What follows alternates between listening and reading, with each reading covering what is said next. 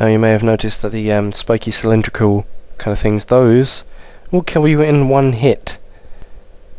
Just kind of, I guess, like kind of homage to the whole running from things that will kill you in one hit from the original games, and etc, etc.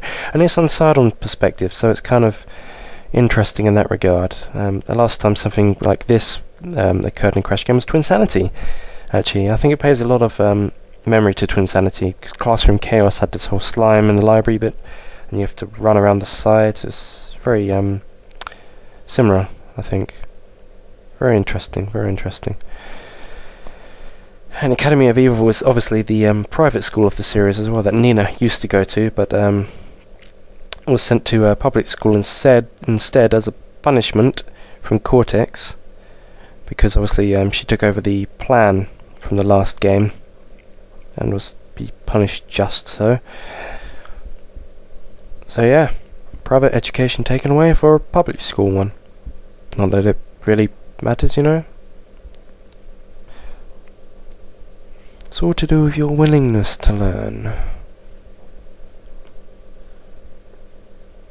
Actually, to be fair, the kids at public school are just way worse. Very, very easy to stop these. Just go. These little kind of volcano cannon things shoot in a anti-clockwise fashion. You just spin, jump, and the projectiles will smash right back into them and destroy them instantly.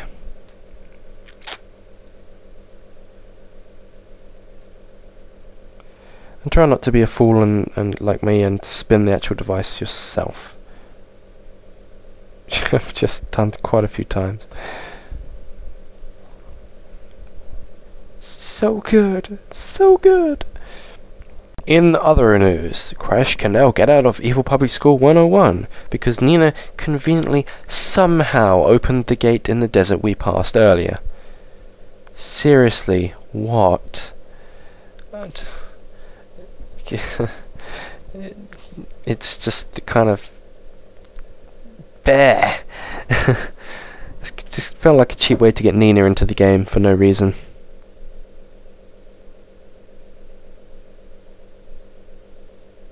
Oh, come on. Right. So you get the point. Yeah, this digging is also pretty new to the Crash games. Well, I'd say new. It was used in Crash 2 actually, to dig underground in the behaving levels and the digging it levels. Pretty fun.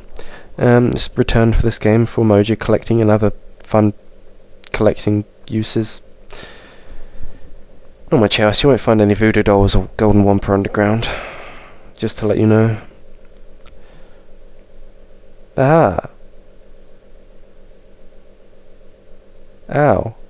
You hurt me. Just getting this for the... Oh, for Pete's sakes. I was gonna say I was just gaming it for the, gaining it for the object of speed. But that was... Oh my gosh, I fell. Oh noes. That's because I'm rushing. See, the funny thing is, if I wasn't rushing, I wouldn't have fallen. When you rush, you can't relax into the game. I explained this a few years back on the old interview I had on YouTube. And I still feel the same. You rush for a game, you die more often. That is also the reason I despise time trials in the previous Crash games, and glad they haven't returned. Yet. So... a lot of people want them to return. I absolutely despise time trials. Not that I'm bad at them, it's just that, you know, I really hate them. Kind of, it gets very competitive, and beating other people's times really get on my nerves. And I feel compelled to do it as well, because I feel like I have to achieve something for being such a big Crash fan as I am. Right, we're back at the Ratsicle Kingdom. My little friends of the friend.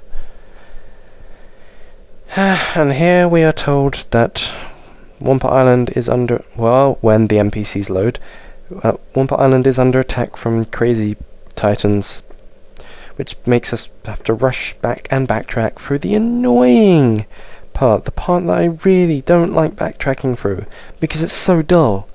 There really should be an alternate path. Whatever. Defend Wampa. See, Wampa. W-U-M-P-A. Wampa. Remember that for your spelling bee, which you only get in America. That's the second time I've done that.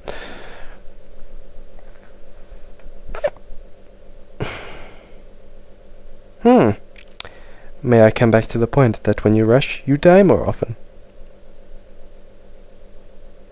Stupid death. He always takes my life away from me. Ah, it's snowy on screen. It's sunny outside. I should be outside. Darn it. See, right, yeah, now I do the shortcut thing. That's what I should have done earlier. But you know, since you have to backtrack a second time, I get to show you then.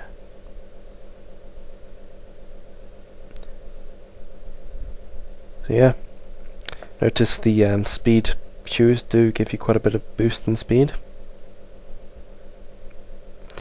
That is the inertia, not the drug. Those clocks, by the way, they give you challenges on collecting chests and green mojo and all sorts. The end result, if you collect them all, is just some more mojo. They're not really that worth it. Not unless you have like a big multiplier to start with from comboing. So don't bother. Unless you really want that extra mojo. Okay?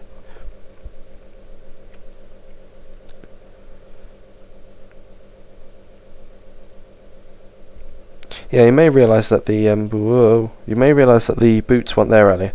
The locations change in what's collectible and what enemies are there throughout the game.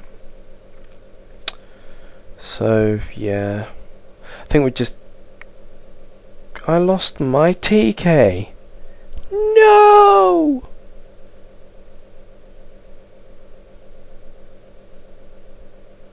Wait, I had a TK? No, Titan.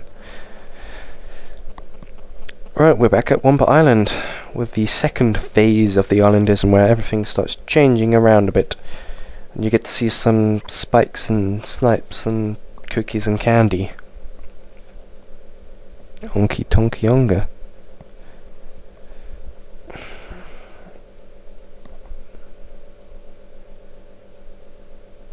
Yep, Crash's house has been spiked up. In fact, by the end of the game, Wampa Island is pretty blurbled up, to be honest. I'm wondering how that's going to be handled in the next Crash game by Radical. If they're going to continue that, or if things are going to be fixed up, or what. What I really am hoping for the next platformer is some kind of something involving a bit of the old time travel again.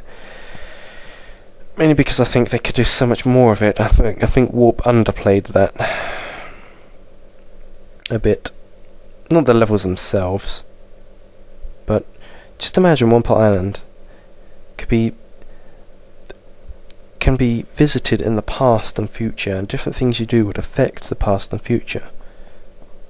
You know, maybe you take a seed and bring it back to the past and plant it, and then you go back to the present time only to find out it's this huge Wampa tree that you can climb. I don't know, I'm taking ideas from Sheep and Wolf, also known as Sheep Raider as well. So that's some great ideas as well.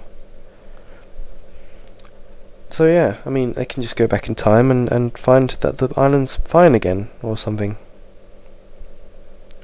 I don't know. Speculating. But yeah, I mean, that's the only way I can think of clearing out the mess unless they move again. Allegedly moved anyway. By the way, Crash is heading to the hero spike. Heroes are versions of Titans which are slightly stronger and have their abilities are slightly enhanced for a typical version of themselves. So yeah, I'm just going to cut off the video here before you fight.